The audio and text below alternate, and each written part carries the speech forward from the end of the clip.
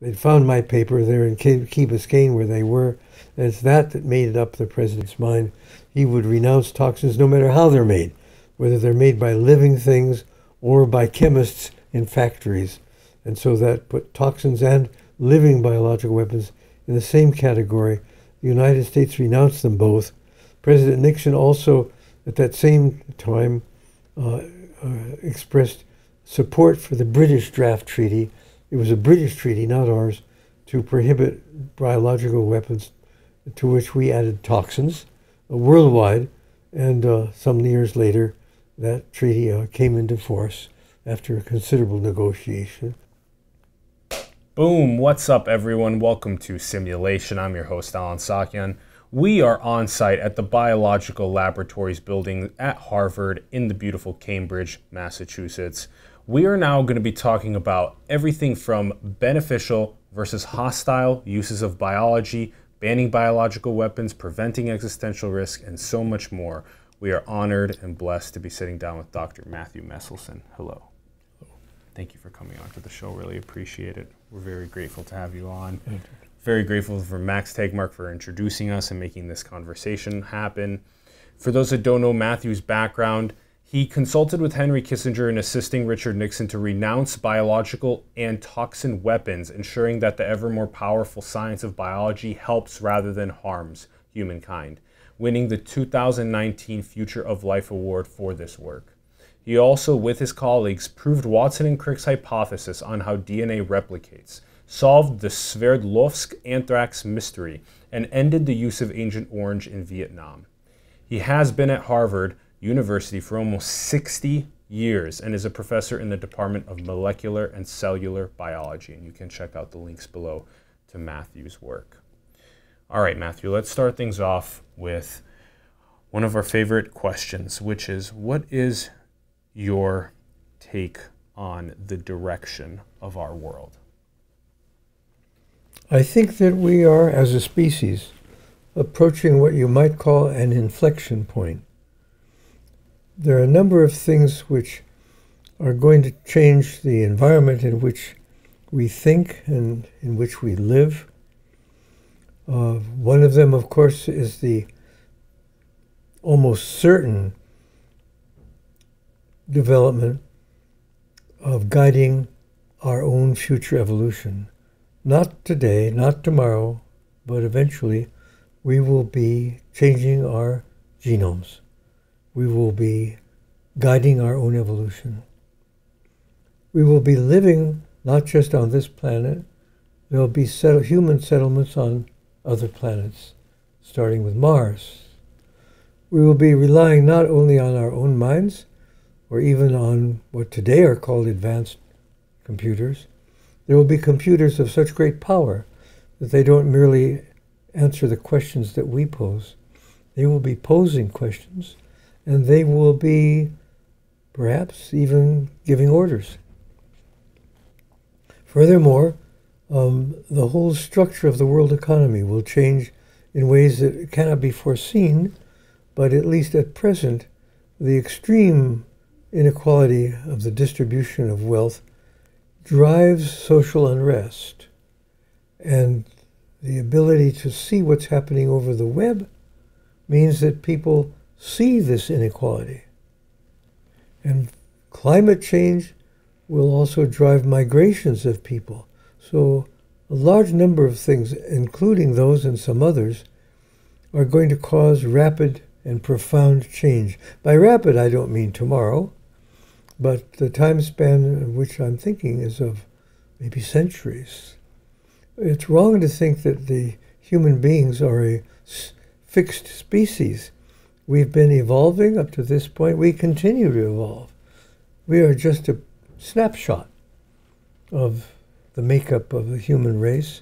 It will continue to change, maybe even split up into varieties, maybe even species.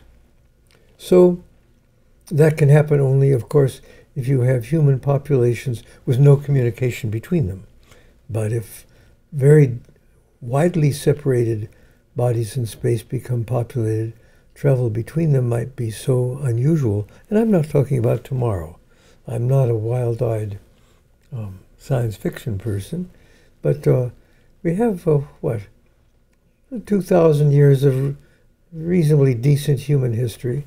To project another 2,000 years, given this pace of change since I was born? Even biology. It was only about less than 150 years ago that it was discovered that cells come from other cells and not just from some sort of goo. And in that time, look how far we've come. Through most of it with very simple instruments. A rather poor microscope, maybe a Bunsen burner, until now we have what, at least today, we would think of extremely sophisticated microscopes and all kinds of other things. But why should the pace of improvement in our ability to probe nature slow down? It won't. We will be able to probe nature and modify nature to a degree that's difficult to think of now unless you read Isaac Asimov or Clarke or one of those science fiction writers. So we need to think about that.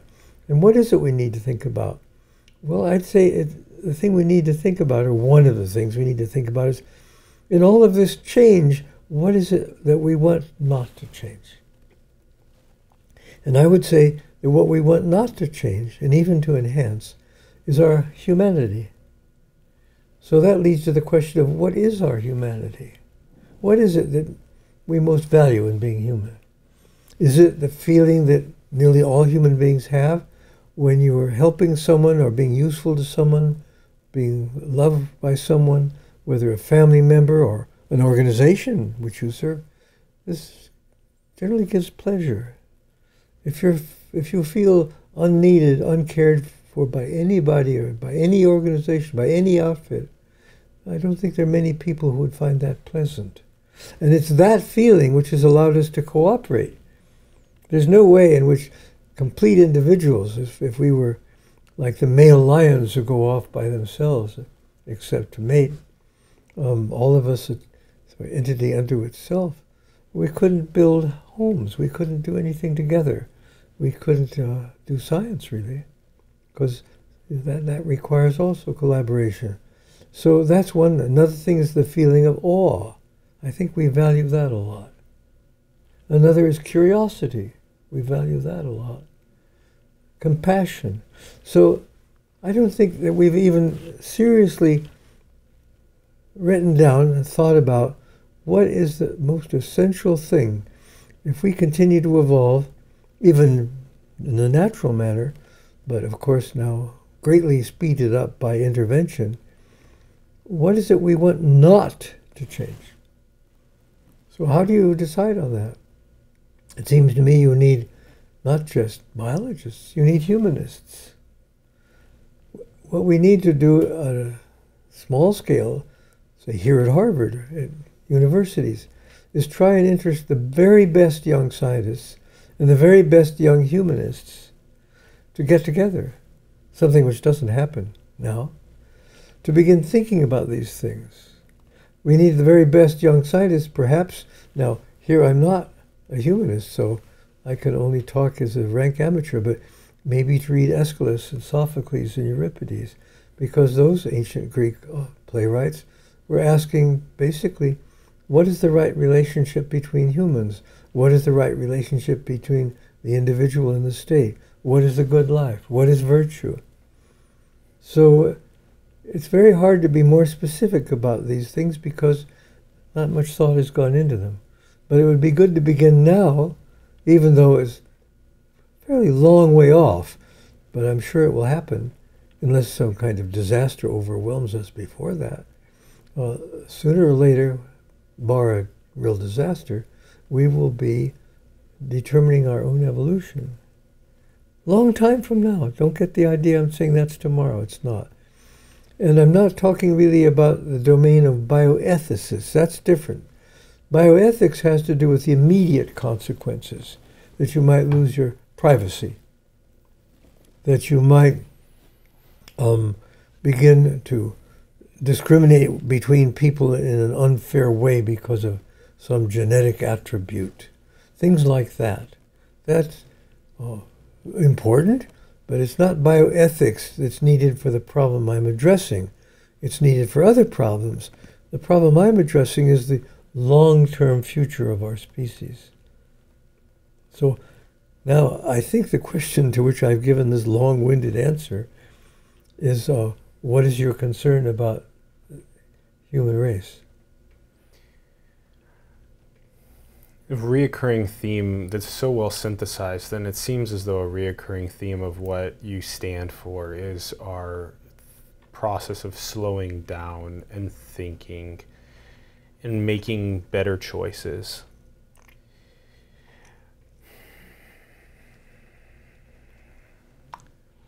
Or maybe hurry up and make better choices.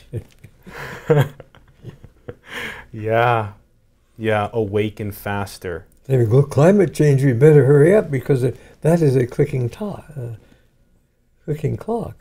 Yeah. And it's clicked quite a bit. So are many of the other things that you listed. That was very well synthesized.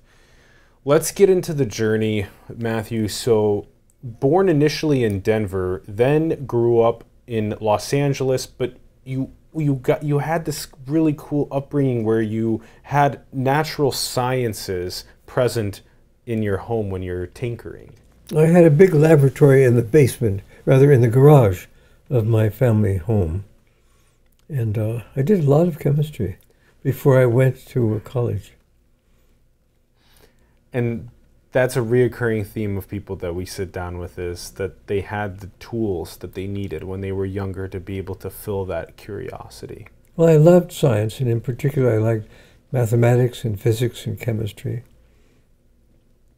So from an even younger age, I think my parents told me that when I was 2 and 3, I used to fool around with little lights and wires and batteries. It's hard to know why this. Some people do in the very same family, a group of siblings, some will want one thing, some another. But you can see these tendencies in some people, not even the majority, very early. Mm-hmm. And that in itself, we'd like to understand that better. A lot of that is the how things work, curious. And then this led you to doing chemistry at the University of Chicago. Well, I didn't actually. Okay, teach us about this. I went to high school in Los Angeles, and during the war, that's the Second World War, I think a lot of kids felt that it was not right to just goof off during the summer. The war on, so on. You should do something more serious, like get a job or take summer courses. I did both. One summer I got a job in a defense factory, and one summer I took extra courses at Hollywood High. Mm. And at the end of that summer, I went to the registrar at my high school, John Marshall High School, and said, I've now got all the academic requirements to be graduated. Could I have my diploma? And she said, no. According to California state law, you have to have 3 full years of physical education. Yeah. Well, that really stunned me, because I thought that up till then, that the adults in this world knew better in all regards. And here was this really silly regulation. So I began to ask, well, how can I escape this? The registrar at the high school said, why don't you just take the courses that you like over again? As though it was something like desserts. You have a second helping, but that makes no sense when it comes to taking courses. And so eventually somebody told me there was a place that would take students who had not finished high school. And this was the University of Chicago. And I thought, oh, good. University, I can start studying chemistry and physics and math. Mm-hmm. And I got there, I was 16, and it turns out that Robert Maynard Hutchins had abolished the bachelor's degree in any specialized subject. Instead, it was the Great Books program. You read the classics, you read the really important books about sociology, about economics, about art, and so on. But there was no course in chemistry, no course in physics for undergraduates. So I didn't get a degree in science from the University of Chicago. I got a degree called Bachelor of Philosophy. Oh, interesting. Then I left college for a whole year, wandering around Europe, And then I went back to Chicago for one more year. Now I could take specialized courses, but still I didn't have a bachelor's degree in any science subject. Teach us about what you saw when you went to Europe. I saw a land, well, I went to Paris, I went to Czechoslovakia, Hungary, Italy. Paris wasn't too badly destroyed, but there was, at that time, very little traffic on the streets. There were bullet holes in buildings. But one thing that was very impressive was that there were Americans there, but they weren't tourists. They were GIs who'd come back after the war to Paris. Most of them, I think, or at least many of them, or more accurately what came across to me, was that these were guys who were wondering, okay, we fought this terrific war. What's it all about? What is the future going to be?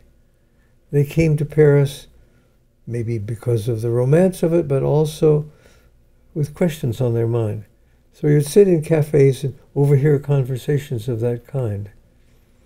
So then I wanted to go and see the Soviet Union. Here during the war, they were our great allies. And now already by 1949, which is the first year I was in Europe, they were beginning to be our great enemies. So I was confused. What's the score here? And I've always wanted to make up my own mind about things, including that. So I thought the best way, and being, I guess just because I'm scientifically inclined, you have to go see, you have to get the data. So I thought in my young way, I got to get over there and see what it's like. So I went to the Soviet embassy in Paris, and they said, oh, you have to be invited by somebody. Well, I didn't know anybody there. So then I went to Budapest. There was a communist youth festival there, and Hungary had just become communist. So I went to the Soviet embassy there and said, can I get a visa to go to Russia? No, you have to be invited by someone. Well, I didn't know. So I never got to the Soviet Union on that trip. But Hungary had just turned communist, and a law had been passed to make it a crime to listen to the BBC, the British Broadcasting System. At first, the people I was living with just didn't believe it, but then one of them took me to the library, and we looked up the records from their parliament, and sure enough, a few weeks before, a law had been passed that made it a crime to listen to the BBC, which really turned me off on communism, even though a lot of the objectives that they announced were worthwhile objectives, but the means by which they were trying to impose these objectives were antithetical to free thinking and science. So this left me in a kind of a wondering situation. What should I do with myself? And at first I thought I'd maybe become a psychiatrist, but a funny kind of psychiatrist. I would treat not individuals but nations. That is, I would try and think about how wars represent a kind of pathology. But I couldn't get very far thinking that way. And I furthermore thought, at the end of my life, I'd like to feel that whatever I had done during my life was correct. And in something like psychology, how would you know? Whereas in something like chemistry, which may be much more dull than figuring out how to prevent war, at least if you work properly, you'd know that what you'd done was correct. Like if you got the formula of some molecule, the structure of some molecule, did it properly, it's correct, it's going to last. Anyway, I came back home. I went to Caltech for a year, because now I could go to a real technical place. I had to start all over again, though, as a freshman. And I didn't like it, because teaching then was remote. Sorry, not remote, but it was by rote. Except for the course by Linus Pauling, who I liked that course a lot. And so I left Caltech after 1 year, went back to the University of Chicago for a year. And then I got a letter from them that said, we don't give the bachelor's degree in physics, but if we did, we'd give one to Matthew Meselson. That got me into the physics department at Berkeley, which I didn't like too much because it was huge. The classes were gigantic. So here I am wandering, bouncing around between Caltech, Chicago, and Berkeley. Mm-hmm. And finally, I got to know Linus Pauling's children, two of his children, during the time I was at Caltech. And one of them, I think it was his daughter Linda, had a party at their house, the swimming pool. And I'm in the swimming pool swimming around, and out comes the world's greatest chemist, Linus Pauling. And he knew me because I had done a little research project for him when I was a freshman there. And he said, "What are you going to do next year?" I said I was going to go to study with a man named Nicholas Reshevsky at the University of Chicago. And Pauling said, "That's a lot of baloney. Come be my graduate student." And I looked up out of the water and I said, "Okay, I will." So that's how I got to be his student. And from then on, I think my career was pretty set. I did X-ray crystallography for Linus, but it was crystallography to teach me the structure of molecules important for life. Because to do molecular biology, you need to know molecular structure. And then I got interested in the problem of DNA replication, and together with my friend Frank Stahl, we solved how DNA replicates, namely semi-conservatively. And teach us about when you're first doing X-ray crystallography, and then when you're learning about and confirming the DNA replication process. Teach us about that time period. Well, there's a long and a short version, but the short version is that I had an idea from something completely different, a problem that was posed by a visiting famous French scientist, Jacques Monod, a problem having nothing to do with DNA structure. But at that time, the proposal of Watson Crick for the replication of DNA was controversial because it had a lot of problems. I won't go into detail, but the big problem was that to separate those two strands, unless you're going to break them, you have to unwind and rotate the entire unreplicated part of the molecule. And if it's a very big molecule, and chromosomes have very big molecules of DNA, the viscous drag of rotating the unreplicated molecule is absolutely prohibitive. You couldn't get that much work done inside a living cell. If you break strands, then you could rotate around the single bonds. It's a little bit complicated, but not very complicated. So there were several different hypotheses. But the basic idea of the two initial strands, each acting as a template for the production of two new sister strands, that's correct. Strands do get broken, though not in the way that it was being thought about in those days, but in a different way. And it occurred to me that we could discriminate these different methods of replication by labeling DNA molecules with a heavy isotope, by growing bacteria. We eventually got to bacteria. At first we thought we could do this with bacteriophage. By we, I mean my friend Frank Stahl and me. We labeled bacteria with a heavy isotope of the element nitrogen. You could buy nitrogen-15, which is a heavier form of nitrogen. It has one more neutron in the nucleus. And then plunge these bacteria that had been growing in a heavy nitrogen medium into a medium that was ordinary nitrogen. And now if you could distinguish molecules of different density in a very subtle way, so we worked for a year or so to develop a method to do that. There had been no method to do that. And we did develop a method for doing that. And then we applied that method to this problem, and we observed in what turned out to be a very beautiful way that after one replication, all the DNA molecules have one old chain and one new one, just like Watson and Crick had predicted. And after 2 generations, half the DNA molecules would be completely new, and half would have one old chain and one new chain, etc., etc. It was a very, very visual proof. It had another value. Some people didn't believe the structure of DNA was that as proposed by Watson and Crick. I think that was partly because some people felt biology is very complicated, and so the gene must be very complicated. In other words, it was too simple to be true. And others felt it was too simple to be wrong, to be wrong. And the fact was that what they had proposed was a model. There was no real evidence that it was correct. It fitted the requirements of structural chemistry, but that didn't prove it was right. So I think our experiment by showing these bands on photographs from an ultracentrifuge exactly as predicted by their replication scheme had a big psychological effect. That, in fact, I think Jim writes in his book, The Double Helix, that it was that made him feel the relief of knowing that, yeah, of course they were right. that is the structure of DNA. In fact, the real structure that the chains are wound around each other wasn't finally proved until quite a few years later by Crick and Jim Wong, a completely different kind of experiment. So, anyway. What a profound time in biology. Yes, and I'll tell you why it was profound.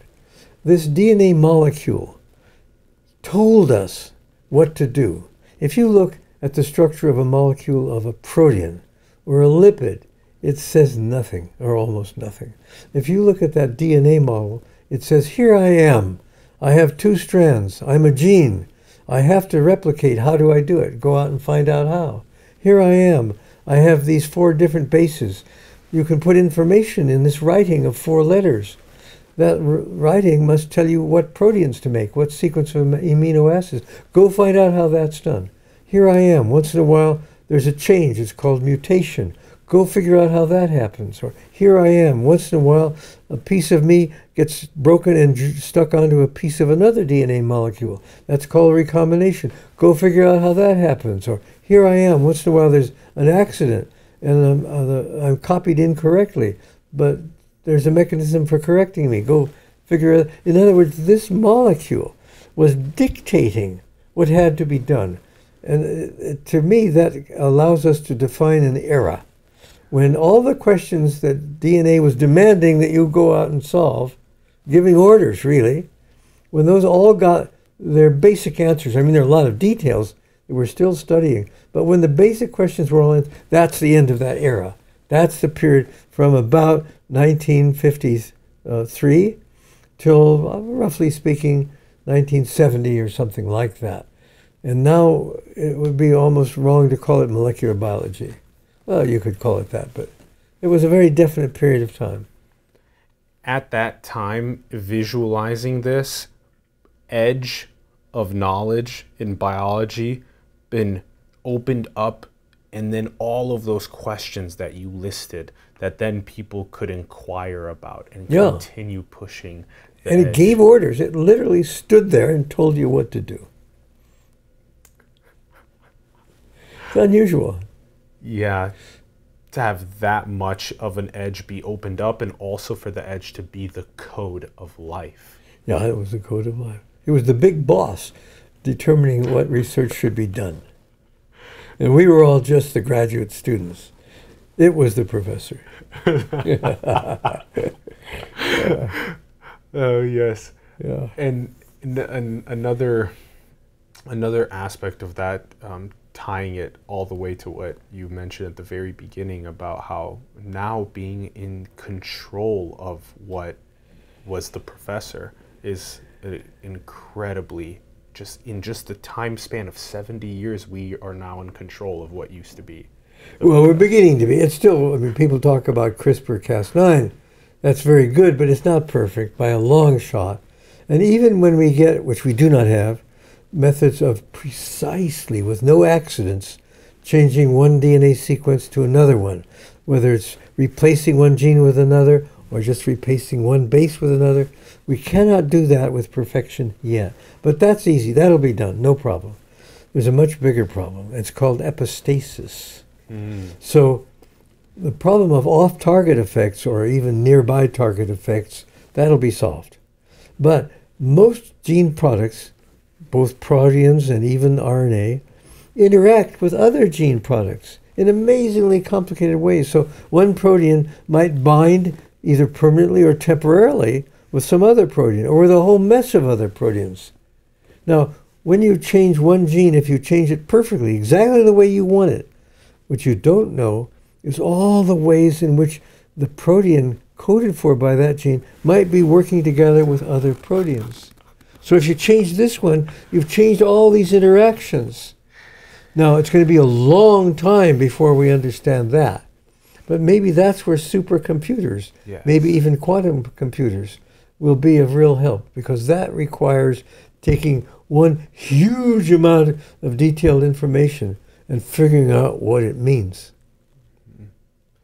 So changing our own heredity will require, because of this problem of epistasis, which I may be exaggerating or I may be underemphasizing, Only when that is solved can we safely, of course we'll start doing it safely or not, just like this gentleman in China did with the two little girls from whom he excised a gene that makes you susceptible to the AIDS virus. There's some claim somewhere, and I haven't read the paper yet, that when this is done with mice, the mice get smarter, that they can run mazes better. A lot depends on that in a way, because if those two little girls turn out to be desperately ill as a result, that'll put a monkey wrench in the gene modification business for quite a while, not permanently. But if it turns out that they're smarter, the floodgates will be slightly pried open. So a lot depends on individual events, at least over the short term. But over the long term, human beings are going to be guiding their own evolution. The problem is that which human beings? Well, only the rich ones, of course. There's a problem there. Of course, that's only part of the general problem of the inequality of the distribution of the wealth which we produce and which nature offers. It's distributed very unequally. And people are beginning to understand that because they can see. Also, the nature of capitalism, and see now, here I'm a biologist, so don't take any of this too seriously, but the nature of capitalism has changed. Because if I, for example, am an owner of a big automobile factory, I have to spend my revenue, the total money is paid, to buy steel and rubber, machines. I have to pay a large workforce. So a lot of it goes out to other people, the miners who mine the iron to make the steel, and so on. If I invent Facebook, I don't need much stuff for that. I need some offices. I need some computers. I'll hire a few people, but not multitudes of people. Don't need to extract but minerals. I've got multitudes of people paying me, draining money from a multitude of people into a very few people. Now that's okay if the very few people spend it, but they don't spend it. They allow it to accumulate. So that we have more and more money that's accumulating and accumulating. Now here I'm talking really without much knowledge, but it seems to me that in this sense that capitalism is failing us. It's certainly making better things still, entrepreneurs and all that, but it is not distributing the wealth in a way that will make society coherent and stable. Mm-hmm. Yeah, the instability that we face with wealth inequality is hazardous, and we need a better way of addressing what's happening. You brought up the excellent point of just the sheer scaling ability of software, and you also bring up again just how pressing of an issue this is to figure out how to tackle. We talk about this very frequently on the show, and we look forward to the new codes that are implemented. What is this new code of a way that incentivizes innovation while simultaneously takes in new markers of well-being into our world? So you being at the edge of genetics and molecular biology has been happening for a while in the Harvard faculty, again, since 1960, constantly professing as well. There's still so much more to understand about the career in genetics and molecular biology, but I also really want to hit deeper into this point.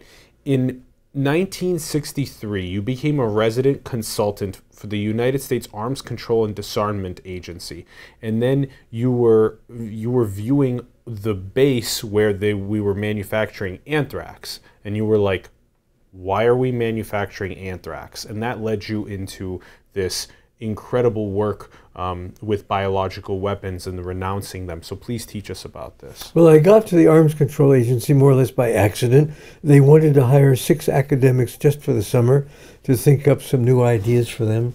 It was a new agency in the State Department building. And I had a friend who had a beautiful house in Georgetown that would be completely empty. And so this seemed very attractive, something to do different from science, but only for the summer, and also a very nice place to live and explore. So I went down there, and they said, okay, you're going to work on European Theater Nuclear Arms Control, of which I knew absolutely nothing. That's okay, because scientists often feel arrogant enough to think that they can always do something useful in any field. But the problem was that an awful lot of other people did know a lot about it, books and papers and so on. So I asked my boss, since I'm a chemist and a biologist, couldn't you let me think about chemical or biological arms control? He said, you do whatever you want. We're all going off to Moscow to negotiate the atmospheric nuclear test ban. So I decided I better go over to the CIA and see what we thought other countries were doing. And at that time, the answer was we didn't know very much. We had some suspicions. And then I went over to Fort Detrick in Maryland, where our principal place for research and development of biological weapons was. And a nice man took me around. His name was Leroy Fothergill, an immunologist, a colonel. And we came to a building 7 stories high that had what looked like windows if you were far away from it. But when you get up close, they're phony windows, I guess, so spies could not tell from a distance what was all about. And I asked, what's in there? I can't remember if he took me inside or not. But he said, we have in there a 10,000-gallon fermenter, and we make anthrax spores there. And I said, it was a long time ago, so I think I'm remembering it. But the gist of it is right. I said, what do we do that for? He said, well, it'll save us money. It's a lot cheaper than nuclear weapons as a weapon of mass destruction. It's a fairly long taxi ride back from Fort Detrick in Maryland to the State Department building in Washington. And somewhere, I think it was during that taxi, it dawned on me, hey, wait, cheap. We don't want there to be a cheap weapon of mass destruction. For example, what if I invented a hydrogen bomb that cost a nickel? We want war to be so, well, I would like war to be so expensive that nobody could afford it. That'd be great. Mm-hmm. And of course, as an American, I would like war to be so expensive that only the United States could afford it.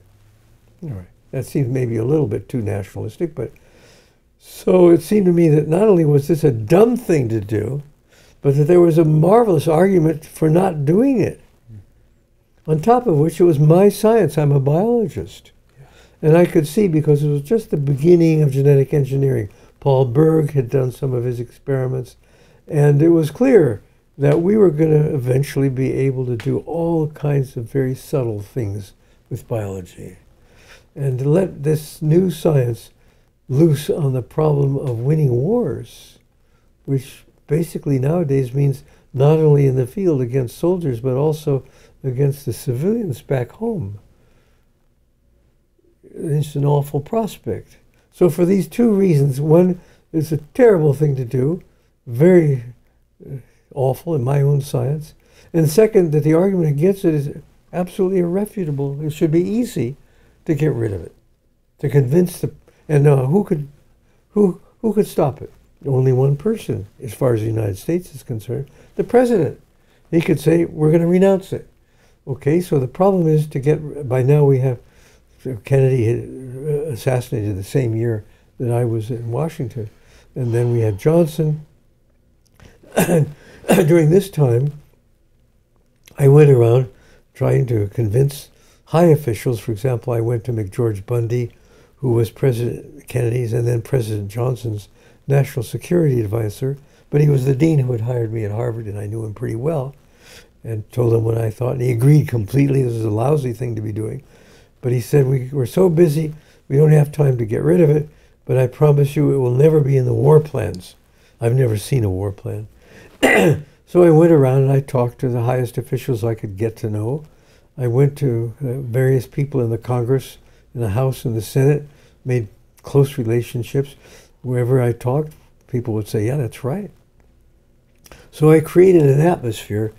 I had to create some degree of, well, there's an anecdote about President Roosevelt. Someone came to him with a friend of his with a plan, and Roosevelt told him, that's a good idea, I agree with it, but now go put pressure on me. In other words, a president might do something on his own, but it's a lot easier if he can be doing something which is likely to be met with general approval. So how do you do that? Well, a friend up here in Cambridge told me I should go down to the Washington Post and meet the managing editor, Howard Simons. The man, by the way, who introduced Deep Throat to Woodworth and Carl Bernstein. So that was Howie Simons. When I told him I wanted to get a lot of newspaper coverage of this question, he took out a yellow pad and wrote down the names of maybe 30 science journalists at newspapers. These days, most newspapers don't any longer have science journalists because they're having to save money. But some do. But in those days, lots did. And I contacted nearly every one of those people. Went to see them or wrote to them, talked to them. That got a lot of press coverage. And then there were television interviews, Mike Wallace's program, so on and so forth. So, and the Army itself the Army was in charge of the program, made a number of mistakes and some accidents and things like that. Quakers were boycotting Fort Detrick. So there was some publicity. And in the House and the Senate, there was quite a bit.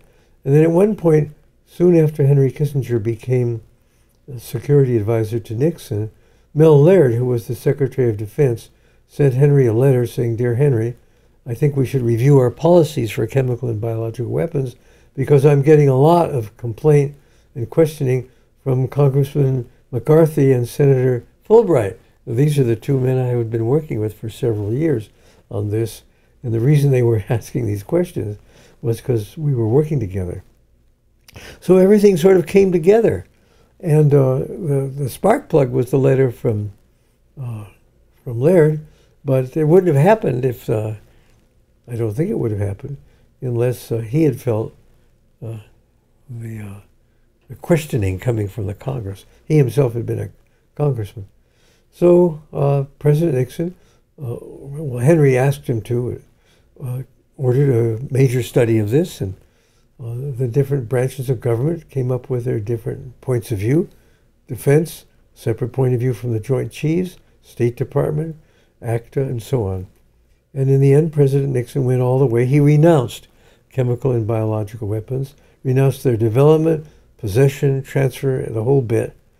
And then the question came up of something which is not alive, but made by living things, namely toxins, like toxins made by bacteria, botulinal toxin, or by snakes and so on. And there had been some interest at Fort Detrick of making these things into weapons. And the question came up, what about those? And so there was a whole independent review of that. I wrote some papers about that for Kissinger. And one of the papers I wrote, I know, made up President Nixon's mind, because Kissinger tried to reach me the night the president made that decision. I was out at a friend's house for dinner with my wife. But Henry then called. It's a long story, but anyway, Henry said that they'd found my paper there in Key Biscayne where they were, and it's that made up the president's mind. He would renounce toxins no matter how they're made, whether they're made by living things or by chemists in factories. And so that put toxins and living biological weapons in the same category. The United States renounced them both. President Nixon also, at that same time, expressed support for the British draft treaty. It was a British treaty, not ours, to prohibit biological weapons, to which we added toxins worldwide. And some years later, that treaty came into force after a considerable negotiation. It has no inspection. Well, it has inspection provision, but only under very special circumstances, basically without inspection. But a lot of people don't understand how you can have a treaty with no inspection. Of course, having inspection is even better, but to have a treaty with even the remote possibility of inspection can have an effect when a country isn't dead sure of what it wants to do. So imagine a group of people sitting around a room. Should we have biological weapons? Half of them say no. First of all, we don't need them. It's dangerous, etc., etc. And half of them say, well, we should do this. And then someone says, look, there's a possibility they're going to come and look. And since we signed a treaty and they find something, it's a political risk we don't want to take. In other words, the debate, if there's a debate, of course, if they're dead set on doing it, you're out of luck. But if there's any kind of debate, and most questions like this, there'll be debate within a government, because they have only a certain amount of resources, How are they going to spend them? And usually armed forces don't like biological weapons. They're unpredictable. You don't know how many airplanes to fly to deliver them as bombs. You don't know exactly what effect they'll have on people. They are repugnant to many people, using disease as a weapon. So there's a lot going for you if what you want to do is keep biology from being used, or at least disease from being used as a weapon. So really all I did was to be in the right place at the right time and be the right person. Mm-hmm. And it was easy. I spent, I'd say, half of my life in those years, and the other half doing research and teaching here. But it took a lot of, there were a lot of people to make contact with to get things going in the right direction. And like you said, this is your science, biology, and you wanted it to be used for the betterment of humankind and not for but not just because it was mine, because it had this special prospect. See, even nuclear weapons, they blow you up. They don't change you. Biology has the potential to change humanity. Not by just killing with disease, but far more sophisticated applications would be sure to come if year after year after year major powers were working on better and better biological weapons. So, yes. And it happens surreptitiously, and the cost being so low, given a nickel to produce something like this is just horrid. Now, for people who might be watching us talking like this, I must say, don't worry about this too much. You got a lot of other things to worry about, especially climate change. I'll tell you why you shouldn't be too worried. There are lots of things we could be worried about, but we have to use history as some guide. Yes. It's more than a decade ago, quite a bit more, that we had the anthrax letter attacks. Yeah. There hasn't been a single copycat in all these years, even though it showed it can be done, it works, it killed people. So if in the entire wide world this hasn't happened again, it's not the main thing that ordinary people need to worry about. There are people in our government whose job it is to think about remedies in case it should ever happen. And there are people in our government who try to keep a close watch on what other people are doing. And there are even people in our government who keep a watch on what we're doing. But this is not something for the man in the street to worry about anymore, I would say, because let's look at history.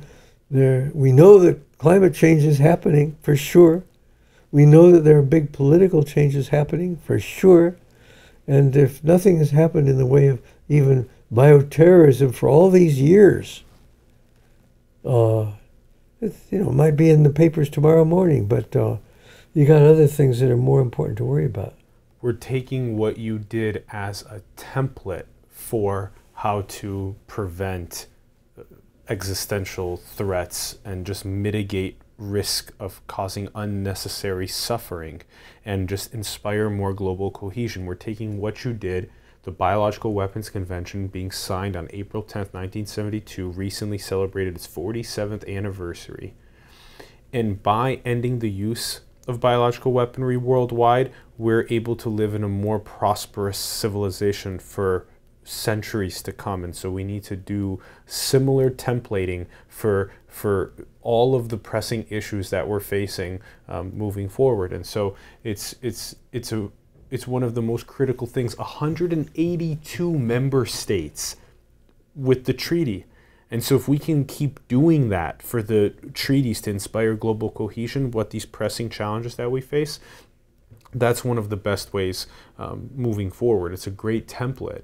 And just for people to know about people like you, people to know about people like Vasily Arkhipov and Stanislav Petrov, the previous 2017 and 2018 Future of Life Award winners, that you are our role models. You are the leaders that we need to look up to in the past that helped us get to a deeper state of global cohesion.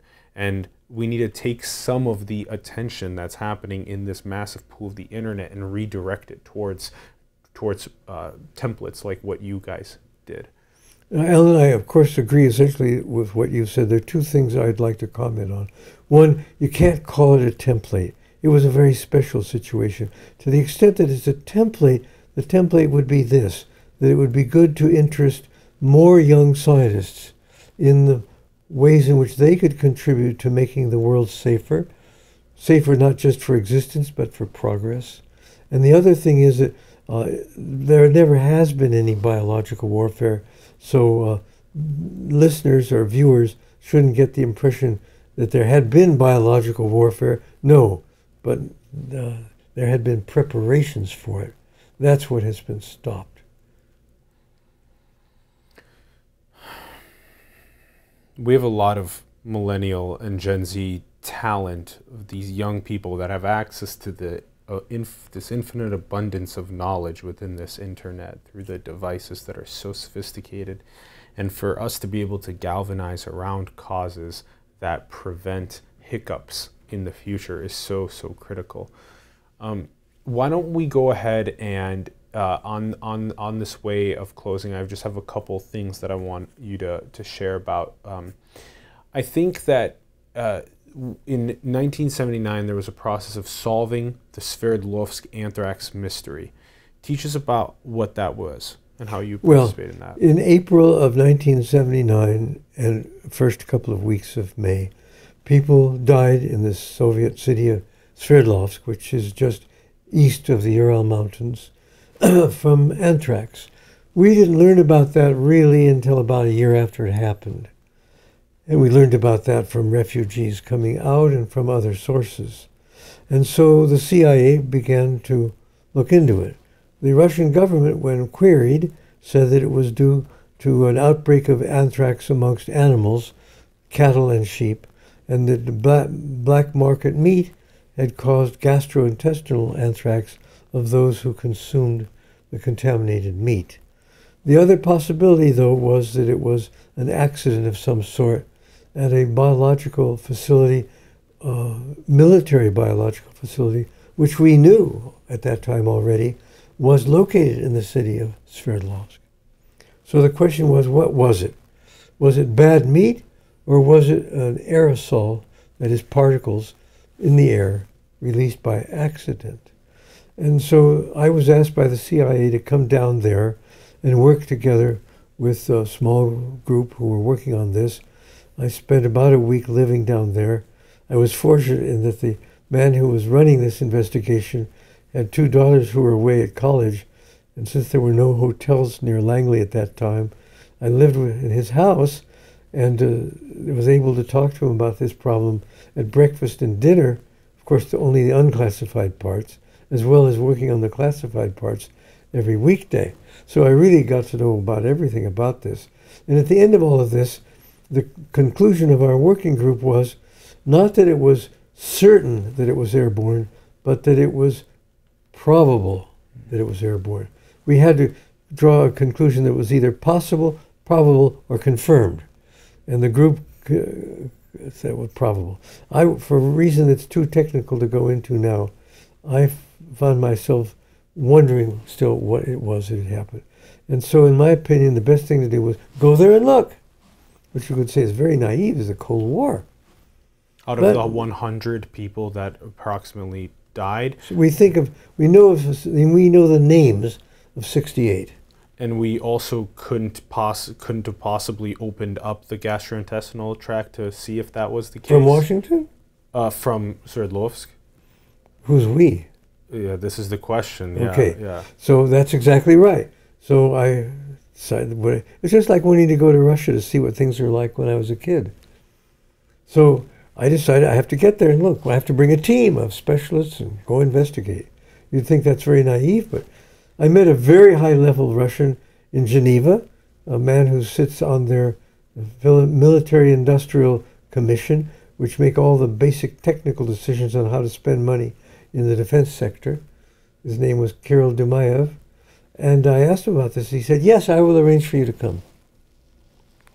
And though I went to the CIA and said, look, if I do get an invitation to go, I need a map, because maybe they'll try to take me to the wrong place. Give me a map. Actually, the map the CIA had at the time was wrong. I I would have gone to the wrong place. Anyway, I got a letter back, though, from this Mr. Dumayev. By that time, the Soviet air jet had shot down the Korean jet. If any of you remember that, everybody died.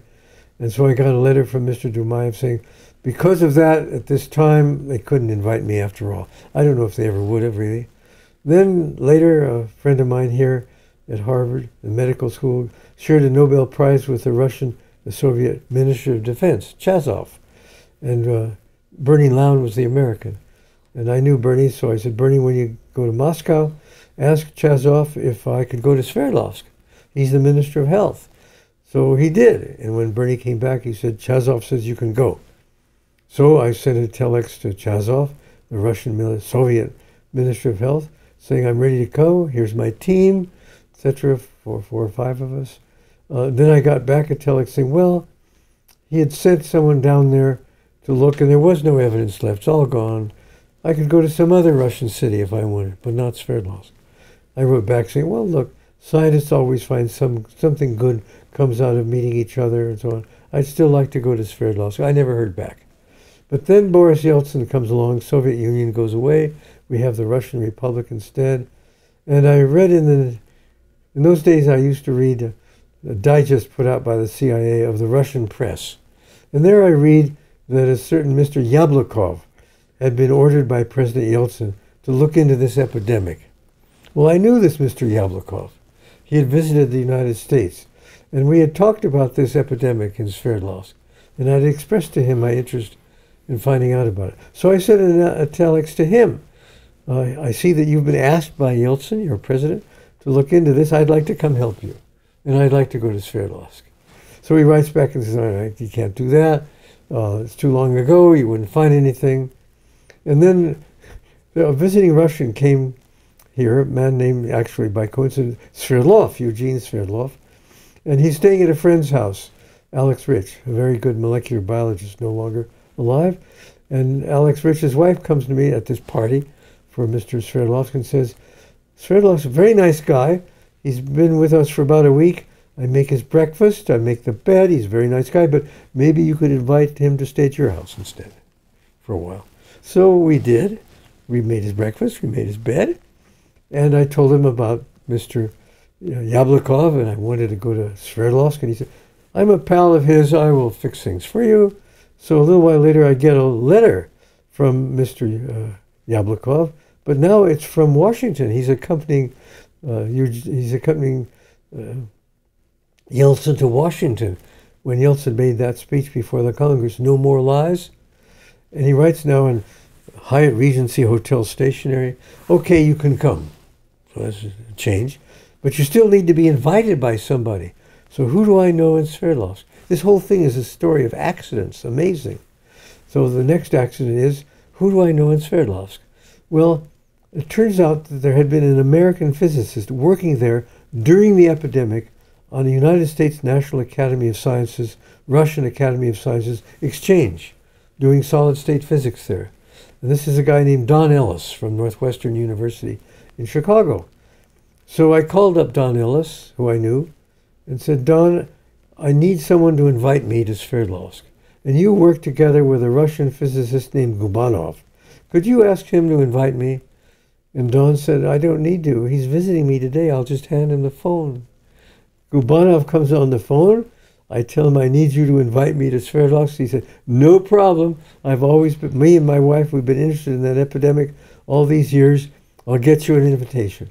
So in a few days, I get a telex from the rector of the local university, a mathematical physicist. And he says the city is, this was when Americans were very popular, even loved in Russia, a brief time. The city is yours. So I sent the information, what we wanted to do there. There were 4 of us, etc. I brought a pathologist who could look at we could find left of glass slides and organs in bottles of formaldehyde or alcohol. I brought a veterinary doctor because anthrax is primarily a disease of animals. I brought a Russian woman who had been a nurse at Sverdlovsk at the time, She was living in Moscow. I didn't bring her from the United States, but she was part of our group. And my wife, who's an anthropologist, to question people who we would interview there. So the main thing we did was to ask people. We had a list of 68 people who died. And the reason we had that is that there was a woman who was a friend of Yeltsin at the time, but now she's elected to their Duma, which is like our Congress. And she had written Yeltsin a letter saying, "Dear Boris Nikolaevich, those people whose friends and relatives died of anthrax deserve extra pension money, just like people who died in war, relatives of people who died in war. I need to know the names. I need to know if this was a state act, this epidemic, and if it was, I need to have the names of those who died, because those people should get extra double pension." So that was done, and she was given a list of 68 names from Yeltsin of the people who died and where they were living at the time.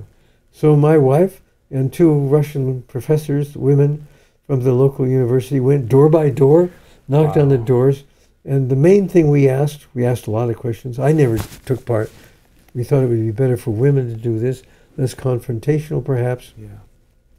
Was this person likely to be working at night or in the day, or if they weren't working, were they pensioners living at home? So then we could make two maps on a spot satellite photograph of the city. And each person, we wouldn't know for sure where they were likely to be, but we knew with some probability. So at night, all the people who were daytime workers and all the pensioners were likely to be at home sleeping. And in the daytime, the pensioners were still likely to be at home, puttering around, I guess. And daytime, they'd be at the place of employment. So we could make two different maps, a day map and a night map. And they were very different. The night map, nearly all these 68 people mapped at big regions south of, in the southern part of the city. But in the daytime map, nearly all of these 68 points are in a zone, a very narrow zone, going from the place which we knew to be a military biological facility, south to the very end of the city limit. And then we had the names of 5 villages where sheep and cattle had died.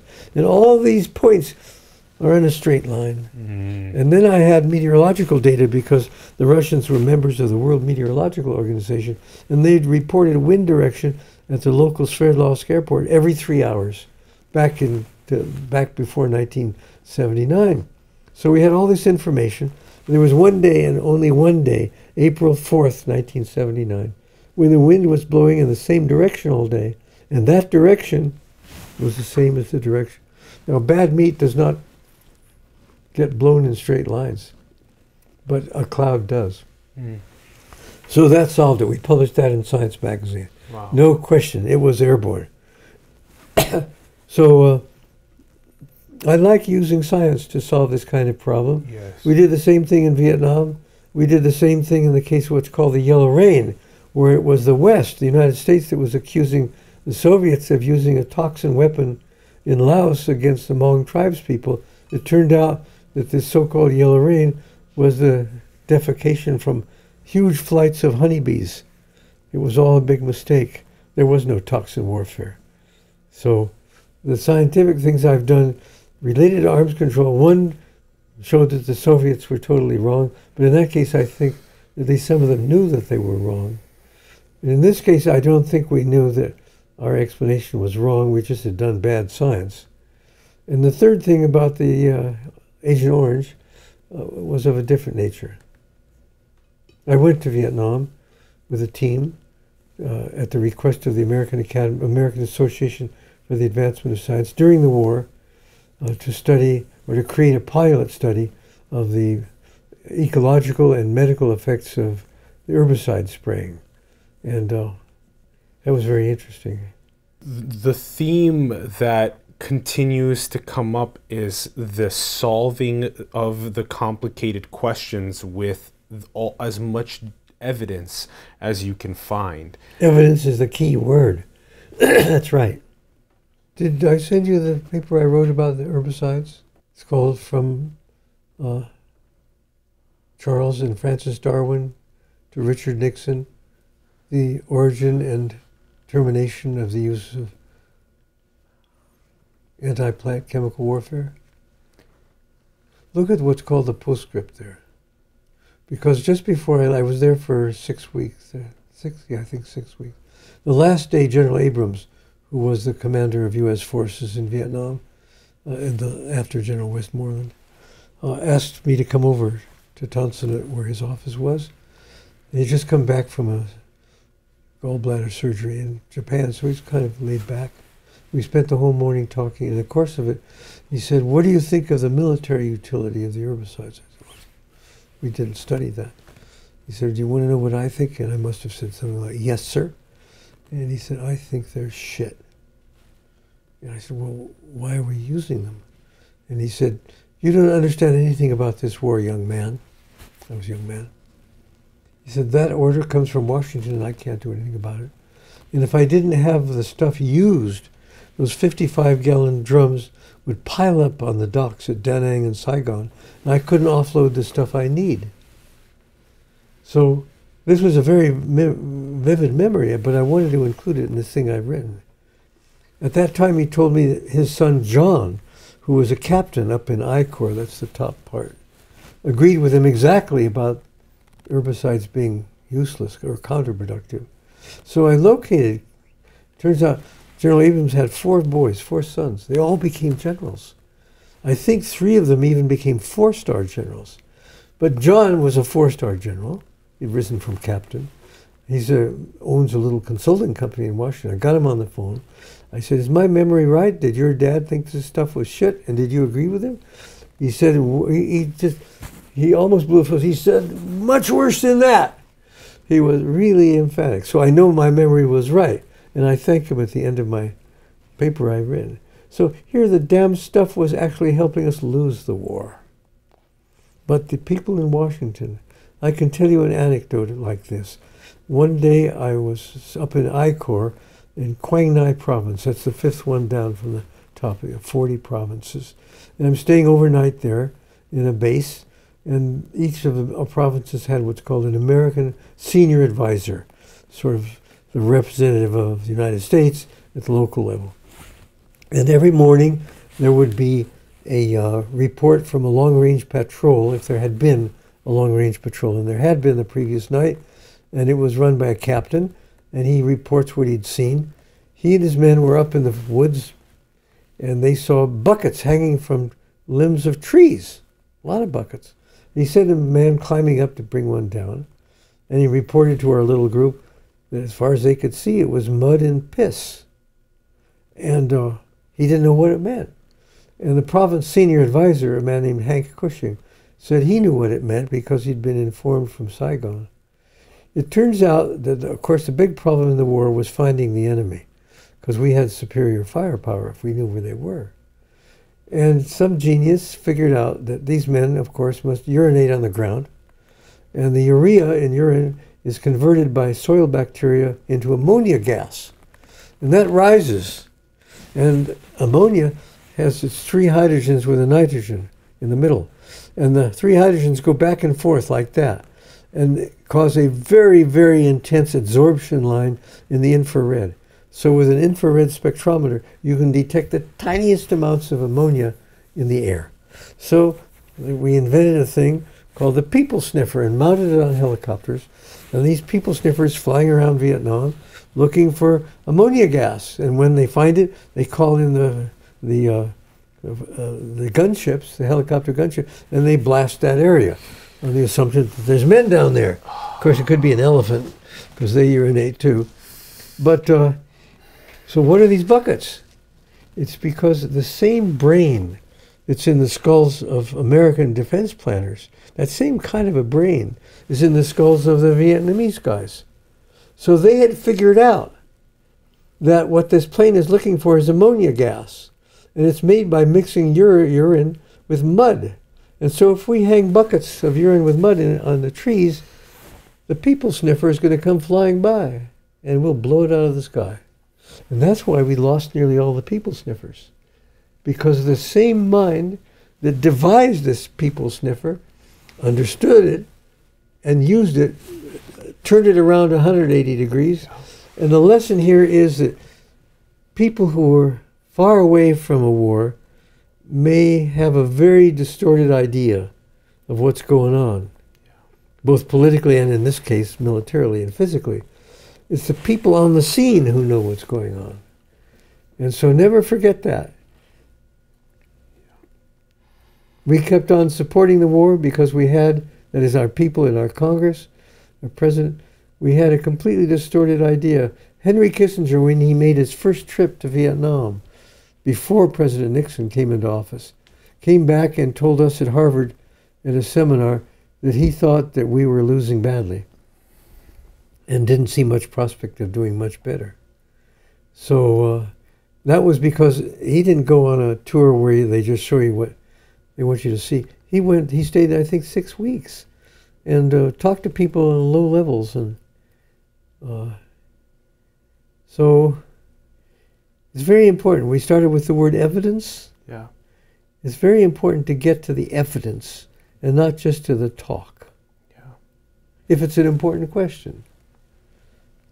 And it's critical to get to a state of global cohesion and unity. I'm curious as to where do you think that we can go geopolitically to get to that state of cohesion and unity? I don't know. I think most physical scientists, biological scientists, are brought up with this idea, but that doesn't guarantee their objectivity. But I think that if you took some kind of test, you'd find them to be somewhat more objective than people who get elected to public office.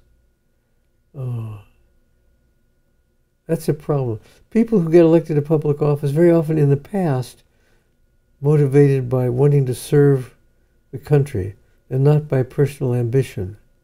I may be wrong about that, but that's my impression. It's too bad. If I'm right, it would be too bad.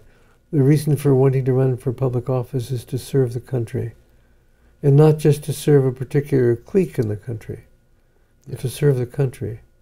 So how do you do that? I guess teaching civics in high school or even grammar school is one way to, because there's certain kids out there who might get inspired by the idea of serving your country as a representative or as a member of the administration or the Congress. But we don't teach civics much anymore. I don't have answers to your big questions. I've been worried about a few specific questions in my life, but that doesn't mean that you can transfer that to everything else. So. We love asking the guests the big questions and seeing what their thoughts are. Another big question we like asking is, what do you think is a skill that children should know going into the exponential technology age? Try to go to the source of facts if you can.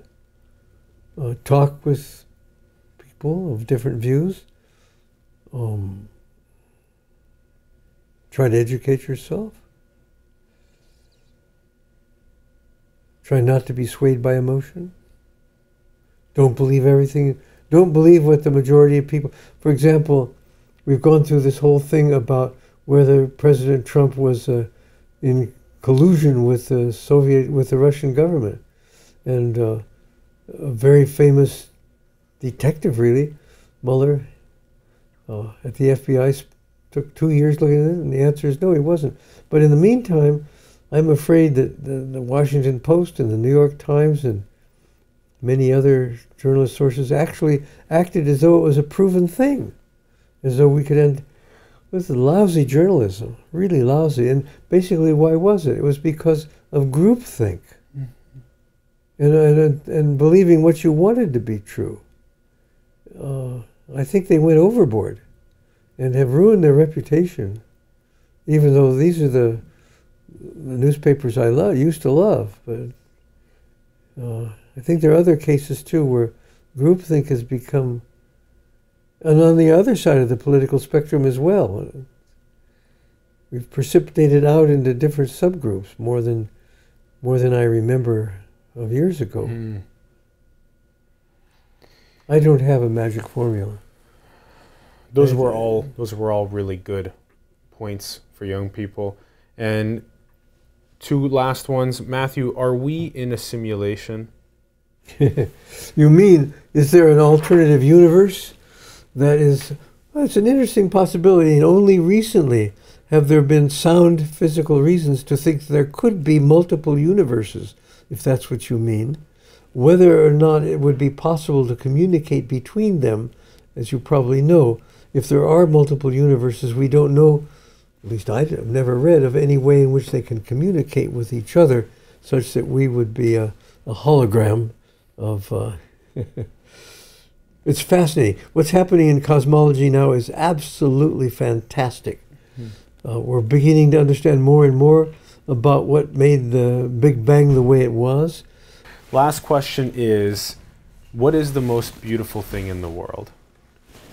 Bach's double violin played by Heifetz and Menuhin. It's very beautiful.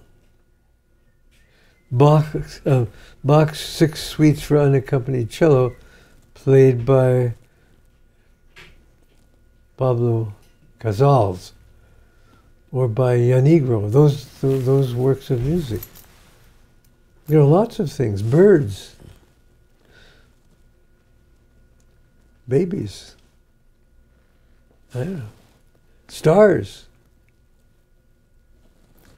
Matthew, thank you so much for coming onto the show, joining us, teaching us. I really appreciate it. Thank you so much. Thank you. In real life, we only touch elbows. Yeah, and this is another thing, is that the whole elbows for I'm serious, because decreasing the amount of germs that are spread. Yes. Take the influenza epidemic of 1918. It spread with incredible speed, jumping from country to country because people traveled. Even then, well, now people travel orders of magnitude more frequently. And if you have something on your hands that's in Singapore, a few hours later it's in New York, and a few hours later it's in Chicago. So why not just touch elbows? And well, on an evolutionary question as well, part of the reason that we've built so much in civilizations because we did it with our hands. And so that I'd never thought about that. And so that's one of the reasons why we bond with other people. I thought the reason was to show that we don't have a gun.